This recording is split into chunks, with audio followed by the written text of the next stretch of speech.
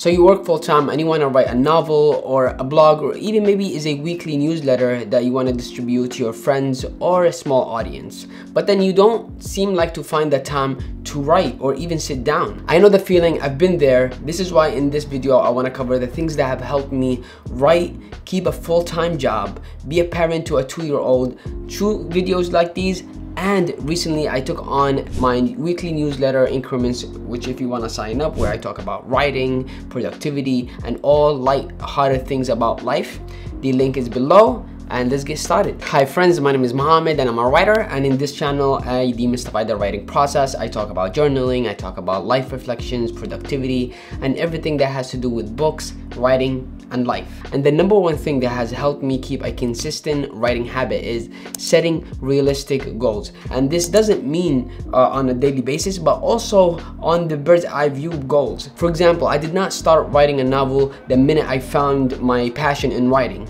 First, I started with journaling, and for a very long time, for years, I was just journaling about my life, my experience as an immigrant in the US from Yemen, and all the things that made me me. Then I shifted to short stories, and I wrote horrible first short stories. They were not even stories looking back at them right now, and after I've learned so much about storytelling and story writing, they were just the attempts that gave me the permission or the skill set that wrote the first story. I joined an MFA program, a Master's for Creative Writing, and in the program I wrote a lot more short stories. They were more refined and better, and it defined my voice, and it gave me the ability or even the belief that I can actually do this. And it's not until recently, after I published my first story, that I started thinking about writing a novel. Now I'm in the sort of discovery mode of writing my novel about Yemen, and then maybe after that is something else, I don't know, but taking it goal by goal, step by step, and not setting very high goals from the beginning. This also applies to the day-to-day. You don't set yourself up for failure by wanting to write 1,000 words a day where you work full-time and you have a family to take care of. Very short sessions where you can complete the thing that you want to, or a scene, or whatever the case might be, so that you can give yourself a cycle of reward so you can come back to the writing. Otherwise, if you keep failing at sitting down and doing the actual writing, then you will burn out and you will hate the process. And if you hate the process, then you cannot do it long term. You have to love the process, because the process will give birth to the end result. This also means very short sessions, 15 to 30 minutes, especially if you haven't wrote in a very long time. You want to give yourself a dose of underachievement. So for example, if you think you have the stamina to sit down and you have the time to sit down 30 minutes, then only sit 50 minutes for the first 3-4 days. This way you will build, like I said earlier, that inner reward system for you to come back again. And then you can increase it bit by bit. It will reach a time where you can write for the full 30 minutes, even an hour. I think it's George Saunders. I read somewhere in his newsletter that he writes sometimes 8 hours a day. Where you can get a stamina like this from, I do not know. Even if I have the time to sit down and write, I don't think I have the stamina to sit for 8 hours and write. Maybe I can do it for 2 hours max. After that, I'll just get bored or tired. But you don't get there by sitting down and doing it. You get there by working yourself up until you can write for that full hour if you have it. And it's better to write consistently every day, even if it is for 15-30 minutes, than it is to write every 3-4 days or once every other week for 3-4 hours, because it gives, or it leaves the idea of the story fresh in your mind. Whatever you're writing about, it stays sharp, and you can build on it quickly and you can discover it a lot better. But then if you just write whenever you feel like it or whenever you are inspired, then you're just breaking into short sessions and you remain in that first draft phase. And first drafts, as we all know them, are not the actual writing. They're just the discovery part of the writing. The actual writing happens when you're editing, when you're doing the second, third, and fourth draft. The second strategy that helps me write while having a 9-to-5 is time management. And there are a million strategies, YouTube videos, and books about time management. But for me, it comes down to a very specific step. Every day in the morning, I will sit down and write 3 things that I will finish or do that day. I don't start my day by listing a laundry list of things that I have to do that day, of sending emails, going to the bank, and doing X, Y, and Z, and I don't do that, because that overwhelms me and it doesn't give me a sense of structure or even vision for how my day will go. But what I do is I just list 3 things that I want to accomplish that day that will make my day a successful one, or that will make everything else on the list, if there was a list, irrelevant. But the point of the matter is those 3 things require at least 1 hour of focus time. And writing is always one of those tasks. The way you time manage it into your schedule is by putting it in a block inside your schedule. Whether you use a Google Calendar or an Owl Calendar, if there's a block of time there, then you know 5 minutes before or 15 minutes before you get a notification, so your mind start preparing itself for you to start writing. But this also means identifying the time where you have the most energy. For some people, they love to write in the morning, but other people write better at night once everybody is asleep. Tim Ferriss, who's someone I follow a lot and read a lot, whose podcast is the Tim Ferriss Show, says he can only write when everybody in his social circle is asleep. For him, it's later at night from 12 to 2.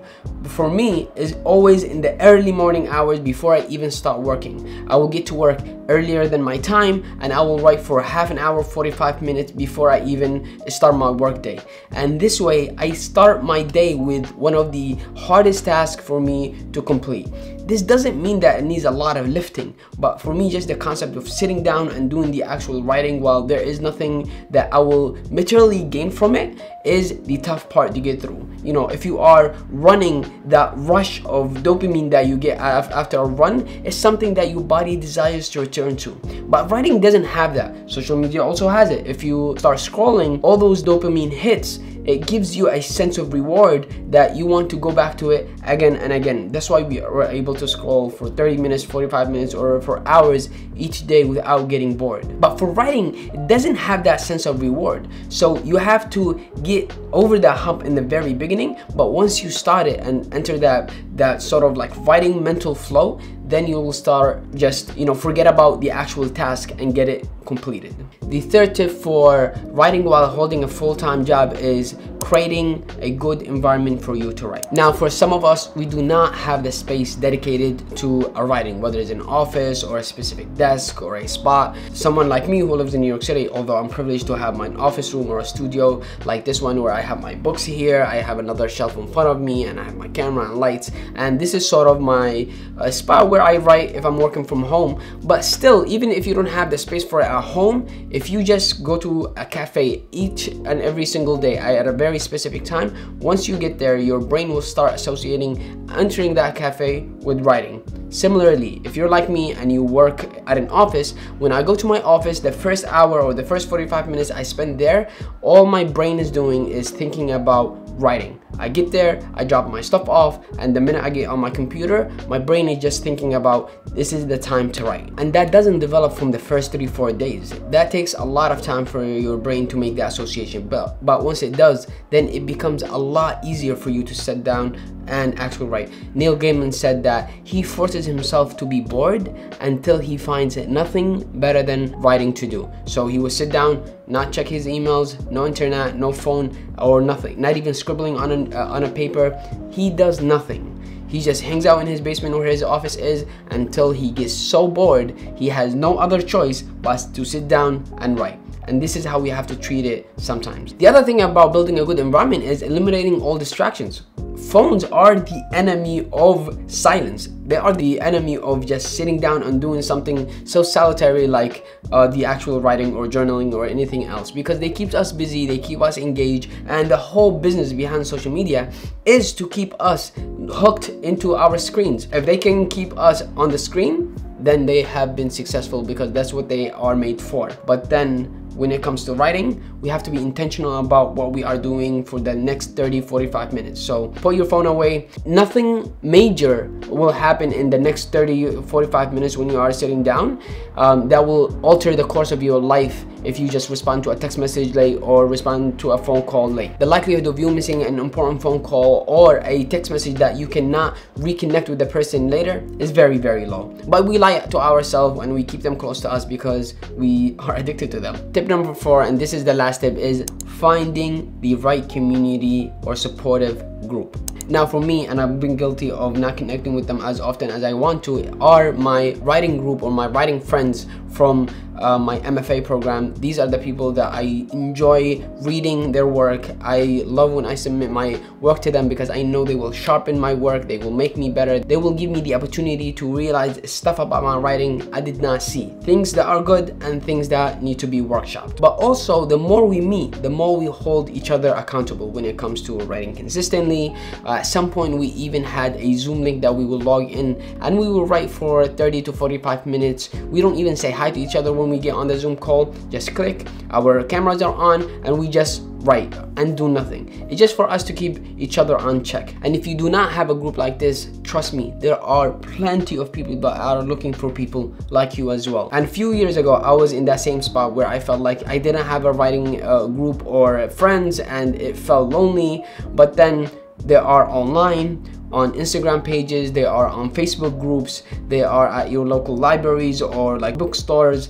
So just put yourself out there, and the more you ask, the more you cold email, cold text, or just show up at reading events or open mics at nonprofit organizations, the more people you will find and the more relationships you will build, and hopefully at some point you will find those writing friends. And to be quite honest, out of my creative writing program, that's the best thing I graduated with, is a group of friends who are passionate about reading, passionate about books, writing, and they want to get better at the thing that they love the most, which is just writing stories. And there is no better friends or better group for your writing than a group like this. And I want to end by saying that writing and working full-time do not contradict each other. Most writers who are alive today or lived in the past always worked and wrote at the same time. But there's this fantasy that we are always chasing, that one time we will be writing full-time. But in reality, there are very, very few writers that we can name that do writing full-time. Most of them, they teach, they work a 9 to 5, they have a business, or they do some sort of thing that generate money for them so that they can write on the side. And this on the side, or the writing itself, at some point it will generate money, but it's not money that can sustain a living for a very long time, because you know, you get book deals and that money runs out, and another book deal and that money runs out. The goal is always to work to have a marketable skill that you can sell, so that you can provide for your family, for yourself, while writing, so that you can tell the world about your life, where you come from, about the culture that you lived in, the religion that you were raised in, and everything else that makes you you. Because at the end of the day, we need to entertain each other by telling each other the stories that we lived through our lifetime. And I think that's the point of art, is windows to each other's worlds. In the meantime, stay creative, keep writing, and until next time.